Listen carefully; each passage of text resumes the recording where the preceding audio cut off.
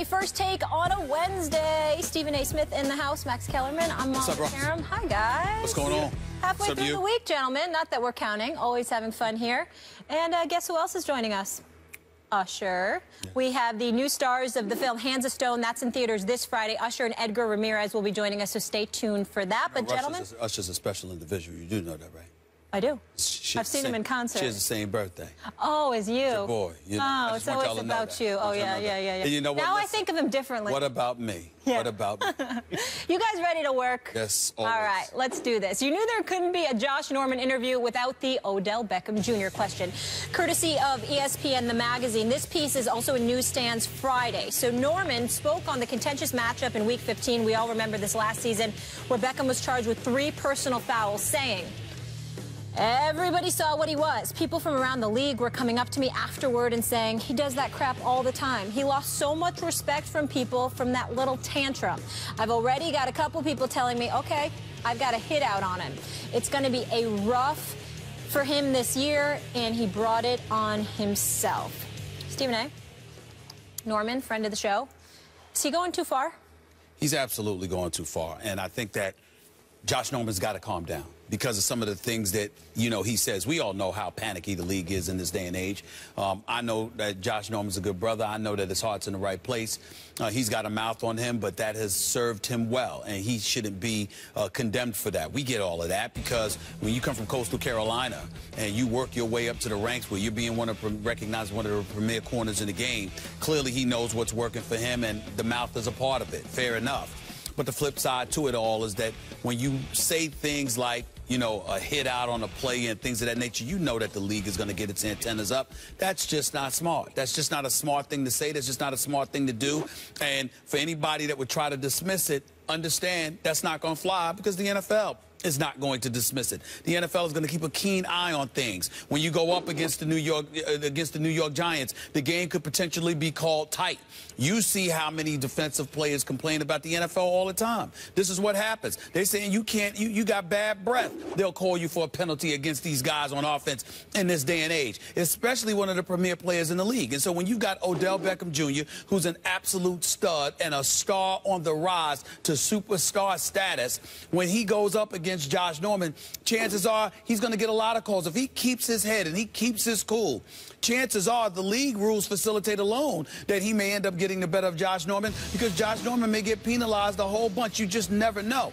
When you open your mouth, you put yourself in that kind of precarious situation, and Josh Norman is smarter than that. And you have to be smarter than that. For him to sit up there and to call out Odell Beckham Jr. that way, you're just inviting a significantly heightened level of eyeballs and cynicism aimed in your direction. It's counterproductive to you. It's counterproductive to the Washington Redskins. It's counterproductive to all parties involved on your side because, again, the rules are stacked against you alone. So you got to know this kind of stuff, and you got to guard against it. And I don't think he's doing that at all. I think that he's been opening his mouth entirely too much since he's arrived in the nation's capital with his 5-year, $75 million contract and $50 million guaranteed. He's going to tell you, I'm after it. I got to go get it. And he's definitely dedicated to it. He's going to put in the work. He's going to be on his grind. I definitely believe he's going to be one of the best in the game. But you have to be cognizant of the kind of position that you're putting yourself in, because there are uncontrollable situations that exist in the sport of professional football. And when you're not sensitive enough to that and you don't guard against that, you can put yourself and your team in a precarious situation. And it's just unfortunate to listen to Josh Norman talk so much about this kind of stuff because he doesn't realize what he's doing. I hope he's ready, because he had better be ready, considering how much talking he's been doing. Let me tell you what I think is going on here. Josh Norman, when he hooked up with Odell Beckham last year, and Odell, the most receiving yards in the history of the NFL through his first 2 seasons. Odell, when they did a survey of the most famous athletes in the world, the most famous football player worldwide was Peyton Manning at the time. The second was Odell Beckham. Odell was this young, as you mentioned, stud superstar receiver, and Josh Norman was able to get under his skin the first game when they first linked up. He got under his skin, and it resulted not only in Odell losing his cool and getting himself into trouble, but also I think maybe even Odell dropping a couple passes where he burnt Norman. He was open. And the ball was in his hands, and a guy who, other than those two passes, has never dropped a pass in his NFL career, suddenly drops a pass. So I think he did get under his skin, but I think what's happened is Odell has returned the favor right now. I think Odell Beckham has pointed out that the reason people were talking about Josh Norman is because of Odell Beckham. And here it looks to me like Josh Norman's trying to disprove that theory by talking about a whole lot of stuff that's not Odell Beckham. Now, of course, he's going to be asked about Odell, and I agree with you, Stephen. I thought he spoke irresponsibly about it, maybe getting himself into a little trouble there. He adds Demaryius to who he's talking about. Which we will get into later. We're going to get into it. He adds the commissioner. Which we will get into. I mean, like, he's talked about everybody. But Odell has succeeded, it seems to me, in getting under Josh Norman's skin now in the offseason, at least. In the preseason, the way Josh Norman succeeded in getting under Odell's skin. That's what this seems like to me on many topics, but certainly on the topic of Odell, who, by the way, had he not dropped those two passes, as it was, 6 receptions, 76 yards, the game-tying TD in the fourth quarter, had he not dropped those two passes, would have been about 175 yards and 2 touchdowns. I think Norman is feeling a certain kind of way about that. Well, you could say that Norman's feeling a certain kind of way about that. I don't think that's what the case is. I don't think he's feeling a certain kind of way about that. I think that he's feeling himself because he thinks of himself as the best cornerback in the world, that has a huge contract, that's overcome a lot of barriers, which he has, and should be applauded for and commended for. The flip side to it is that you've got to have the foresight to look ahead and think about the league that we're talking about here. This is the National Football League. Even though he could just be talking out of his you-know-what, when you sit up there and you say, hey, well, you know, I've spoken to plenty of guys, it's hits out on this guy, et cetera, et cetera. You're clearly talking about what's transpiring on the football field. I'm simply saying that the NFL is watching it because once you go up against Odell Beckham Jr., you're going to find yourself in a situation where it's going to be called tight. And when things are called tight, who does that usually work against? It works against the defender, not the offensive player who's running his routes. And we're talking about an elite receiver in Odell Beckham. That Norman can't do anything with anyway. Well, Norman couldn't do anything with him in the first link-up. Go ahead. No, I wasn't going to interrupt you. Sorry. All right. Well, you look at Odell. Clearly, he's got lightning speed. He's got mad skills. We all know this. Josh Norman's got some stuff to prove, and let's just put it out here. When I speak to NFL, I am I defer. The reason why I know so much is because I speak to the people who actually do know. It's not that I'm watching and scouting myself and saying I'm not at a football practice and I'm saying, I know what I'm seeing. No, it's not just that. It's that I got this Rolodex in my phone, and I pick up and I talk to Hall of Famers who played a particular position. I talk to aficionados who cover this sport for decades. I talk to coaches. I talk to GMs. I talk to these people, okay? And so what happens is they enlighten you about what's going on. When we talk about Josh Norman, I bring up the name Josh Norman. Every single individual, I'm talking about all-pro, all-world Hall of Fame corners. I'm talking about all-pro, all-world Hall of Fame wide receivers. I'm talking about coaches. I'm talking about scouts. Every single individual that I've spoken to about Josh Norman has said this. He's very gifted. He works his tail off. He deserves credit. However, he's not the fastest corner in the world, A, and B, he's limited with what he can do. Now, to Josh Norman's credit, when he and I have spoken, he emphatically debunks that, says guys ain't watching film. There's been plenty of times he was in one-on-one situations, not just benefiting from a zone scheme. He always says that. But they say, look, he has limitations. He can't cover the quicker receivers. He can't cover dudes in the slot. This is what they say about him. So if this is true, what you have is a situation where Josh Norman is coming into this season anxious to prove himself. Deshaun Jackson sits there, talks with me about Josh Norman. He said, look, man, this dude goes after it. He said, we in practice. I get the better of him. He's sitting there like, where you going? We got work to do. He's mad that the coaches are stopping practice and giving us the rest of the day off. He wants to stay out there and work his tail off. He goes after it, and it's making us better. This is what Deshaun Jackson said about Josh Norman. So what does that mean?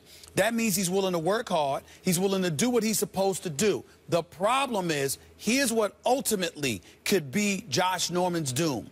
If you talk too much and bring too much attention to yourself, you may bring the wrong kind of attention, because if there's anybody that can stop him, it's officiating. And if officials get in your way because they're calling the game too tight and not letting you go out there and play mano-a-mano up against that dude that you want to go against, Josh Norman will lose it, because, look, that's not what he wants to do. Well, one of the things that makes him such an excellent player, he's actually one of my favorites to watch, even though he plays for a team I root against, big time. Giants fan, is his competitiveness. You think of like a guy like Cortland Finnegan, who's known for like getting into fights a lot, but one of the things that made him effective was Cortland Finnegan was so competitive, and this guy's like a more talented version of that. But now he's got to live up to a $75 million contract, and one of the reasons he got paid is not only due to his excellence, but due to scarcity at the position. You know, go find shutdown corners. Now, I'm not saying he is one, but elite corners, there aren't that many by definition. But just because you're the best at your position, or one of the 2 or 3 best, doesn't mean you're Deion Sanders or Champ Bailey or Darrelle Revis in his prime. There are levels. So you can be a level or 2 below that and still be among the best at your position, and therefore get paid that way, and then have all this pressure on you to defend in this day and age, where, as you mentioned, you don't want officiating going against you. The rules are all favoring the receivers, and you got some killer receivers in your division. Last point. Yeah. Number 1, speed, change of direction are considered his 2 biggest impediments. His ability to change directions as a corner. But number 2, and more importantly, in terms of his mouth, there's somebody else on the Redskins who used to talk an awful lot. Yes. D'Angelo Hall. You know, now, you might get that from him a little bit, because D'Angelo Hall was an elite trash talker. Backed it up a lot of times to be respected. But when we were at Washington's training camp in Richmond, Virginia, even though he's straight up, because he's as real as it gets, I'm talking about D'Angelo Hall, he was still somebody that clearly saw that, you know, I got to be a little bit more humble. Father Time, I still got it, but you recognize what you can and can't do anymore, and you got to be mindful of that. I got to say, I admire a guy who will go and talk the kind of talk that Norman is talking right now. If he backs it up. Given the fact that he knows he's in a division with killer receivers he's going to have to see twice a year. So whether or not he backs it up, right, ultimately, if he doesn't back it up, it's bad for the team. Now he's put everybody out there and everything, and you know, is talking and not backing it up. But the fact that he's willing to talk, given the contract, given who he's going up against twice a year, Odell Beckham and Des Bryant, these guys, is, you know, the guys who can back it up, those are my favorites. No, I get it, and I like him. He sat at this desk a couple of times, like Josh Norman. My only issue, I like the trash talking, the confidence, is when he's speaking of Odell Beckham specifically, he's saying he brought this upon himself. People are going to be coming after him. Well, it's like he's throwing stones and being a hypocrite, because he's also going to be bringing it upon himself as well when he's opening up his mouth. That was my only thing with that the corners particular don't get comment hit like towards receivers. But still, I mean, whether it's the officiating or people trying to go after him, that type of thing. So, we're going to stay with Norman here. So since he's joined Washington, he's been outspoken about his team's name. The Redskins very critical of the commissioner, Roger Goodell, along with taking shots at Demaryius Thomas, Odell Beckham Jr. And we can't forget he's joined Fox as an analyst during the season and didn't communicate that to some of the higher ups. So, Stephen A., if you're Washington, how are you feeling about Norman? I'm worried. I'm very worried if I'm the Washington Redskins. I'm saying, my God, I hope he backs this up, not just because we went and paid him $75 million over the next 5 years, guaranteeing $50 million.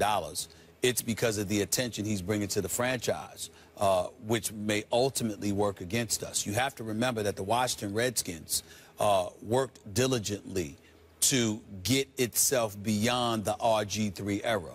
Well, what was the RG3 era? The RG3 era involved a sensational rookie who, in the eyes of many, started feeling himself too much, that the Washington Redskins became, you know, RG3's Redskins. And as a result of that, they felt, or they perpetrated the narrative that his head got too big for him.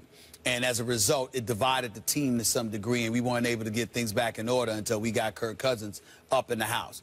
How accurate that is open for debate, but that was clearly a perception that RG3 had to fight himself through. He ended up in Cleveland. It's not just that Cleveland chose him. He ended up in Cleveland because nobody was knocking down RG3's door to get him to be their quarterback. Why? You know, the bottom line is that when you look at him, he's a good guy, never gets in trouble with the law, highly intelligent, okay, a stabled individual. He just got caught up in the brand that was RG3 instead of RG3, the football player. The Redskins worked diligently to move beyond that. Now here comes Josh Norman. You're Josh Norman, and you're talking a lot. You're bringing that kind of attention to you. Now, I don't want to come across like I'm somebody that's getting on Josh Norman, you know, like he's so wrong.